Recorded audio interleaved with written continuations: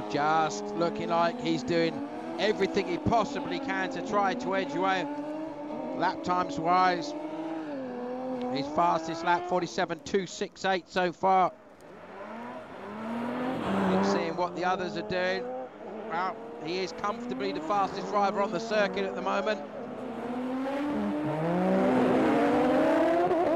Dayraut is under big pressure from Jean-Baptiste Dubourg. I'm sure that Dubourg will be doing everything he can to try and get ahead of ahead of Dayraut.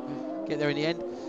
But these guys and Dayraut knows he's got to finish where he is at the moment. If Panis gets the maximum score that he's looking likely to get at the moment, it's going to be so incredibly close.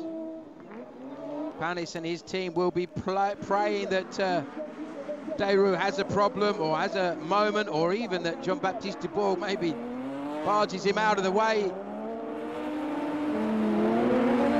Most of the points are scored after qualifying, so that's already been logged. We come into this with the possibility of just 1 point or 2 points being the difference at the end of the current order. Lagos isn't really doing much to be able to challenge. He's consistently second and a bit slower than Panis. Look at the gap that Panis has got already.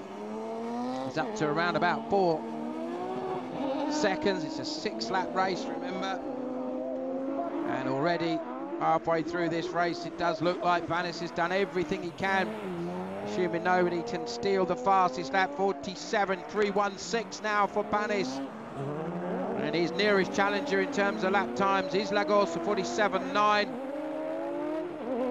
as is Dayraut also